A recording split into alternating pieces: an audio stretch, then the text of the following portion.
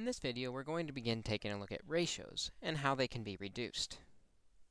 What a ratio does is it compares two values.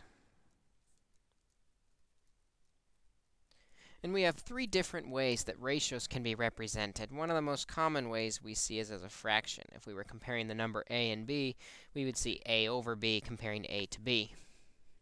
Another common way that we see is with a colon in between the two values, which is read a to b.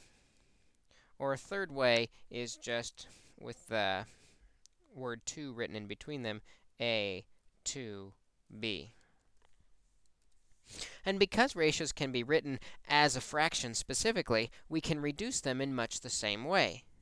When we're asked to reduce a ratio, we will write it as a fraction and reduce the fraction.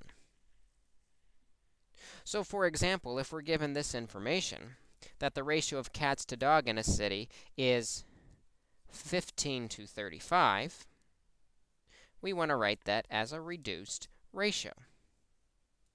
15 to 35, written as a fraction, would be 15 to 35. And we see this fraction can be reduced by dividing both the numerator and denominator by 5 to give us 3/7.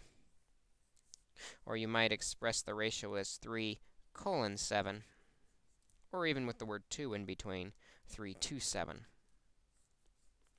All three of these would be correct for the reduced ratio. Let's take a look at one more example. Here we're told that the ratio of paper thrown away to paper recycled is 63 to 45. We want to write this as a reduced ratio. We'll change that 63 to 45 to a fraction, 63 over 45. And then we might see that both of those numbers are divisible by 9. Or you can divide by 3 twice and do it in 2 steps. But if we see the 9 first, 63 divided by 9 is 7, and 45 divided by 9 is 5, and we get the reduced ratio 7 to 5, 7:5, or 7 to 5, whichever method of writing the ratio you prefer. All three of these are correct, representing the reduced ratio of paper thrown away to paper recycled.